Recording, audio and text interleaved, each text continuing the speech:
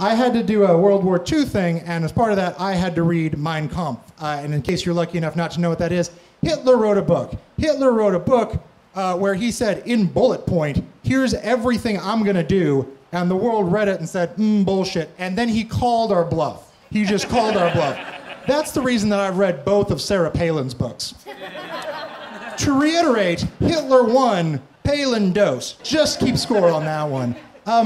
So I'm trying to find a copy of this book to get, and there's a lot of different copies out there on the internet.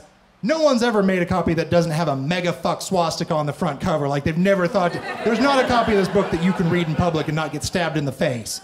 Not that that's a problem 99% of the time, that's kind of fine. But it turns out that all these different books are wildly different translations of the book. Like, I didn't know that German was that poetic of a language. Like, there's one word that you scream at a baby, and I don't know what the rest of it, I didn't know you could. So I go on to Amazon to try and research which of these books might be the best translation, and that's where I found the new generation of real American heroes. I know our grandparents died knee-deep in their friends on the beaches of Normandy, but you haven't seen real American heroism until you've seen a guy on 2012 willing to go on the internet and say, I give this book 0 stars. Or would, if that was there's 1 star, the minimum is 1 star. I had to give it, it's an implied 0. I think you get that from Hitler was a dumb. He was just an ass. He was an assy dumb, what a poo. You know what? Put my full name on this. I want my grandkids to know where I stood. Which, to be fair to Hitler's book, that's not really reviewing the book. But neither are the 5-star reviews where somebody's like, let's have a gypsy barbecue. Because those guys can't have read the book either, because based on how they're writing, it's a dense book. They wouldn't have known what to do.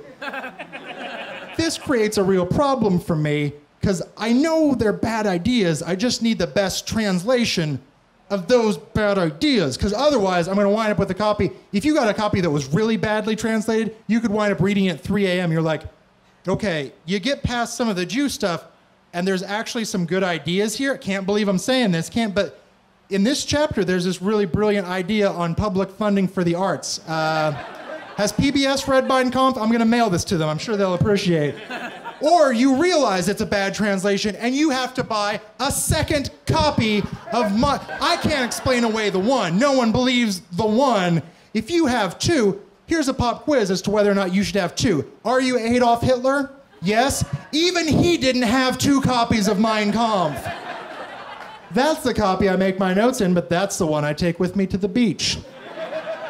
Oh, that third one? Well, funny story. I got the 2 and they just didn't look right when they were, separate. But a third one, the swastikas lose their power and just look like angry snowflakes. It's kind of Christmassy. It's a little Christmassy. I think it's nice.